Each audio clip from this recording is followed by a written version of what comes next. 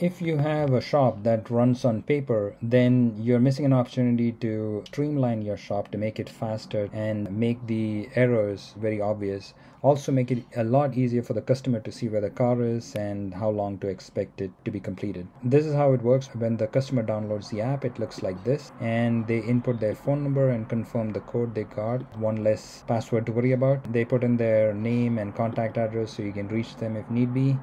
They add a new car, put in the model, etc., and the pictures. They put in the symptoms they see, and then they click OK. Then in the intake form, the mechanic goes to the car and gets all this information and clicks submit.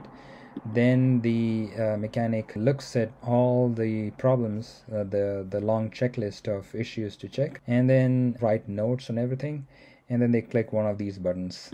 If they click it's fixable, then it turns out to be red, and if they say it's all clear, then it's green. If not, if they haven't tested it, then it stays yellow. Initially everything is yellow, but then hopefully if the mechanic's done their job completely, all of them should be either green or red and no yellows. And when they click submit, they get to this screen where the admin goes and pastes the estimate from Mitchell software. Initially everything is considered recommended, and they click yes on whatever the customer wants to fix, brought up to here, and then the total is put out here. And then it goes to the work stage where the mechanic works on each item, and then somebody tests each item and clicks everything that's tested. Then when it's done, the admin calls the customer because they have all the information they need, and they say what was done, and then they do send.